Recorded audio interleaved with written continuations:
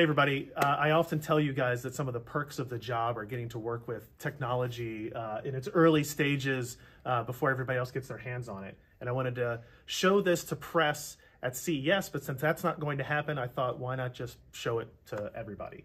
What we have here is kind of a standard Core i9 12th gen 12900K system, Asus motherboard, EVGA RTX 3080 graphics card, but you'll see there's one thing down here that's pretty interesting. This is the brand new Samsung PM1743 SSD. You can see we've got another version of it right here. This is actually an enterprise class drive, so this exact model won't be coming to the consumer world, but it's cool to get a quick hint at what PCIe Gen 5 performance will look like, and we just have it installed in the system through one of these interposer cards here that lets us adapt it to a PCI Express slot, if you will.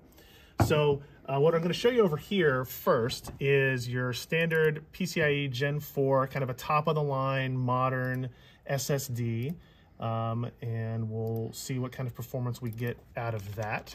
We're getting just under 7 gigabytes per second, 6.9 gigs per second. This is the OS drive, so it's a little bit lower, right around 7 gigs is what you would expect to get on that. So that's kind of your Gen 4 story, if you will. Now we're going to run the same iometer test of throughput on the new Samsung PM1743. And you'll see that we're getting basically almost double, 13.8 gigs per second of total throughput bandwidth on this new PCIe Gen 5 SSD. So this is some of the cool, exciting stuff that you can expect to see for Gen 5 SSDs coming out later this year.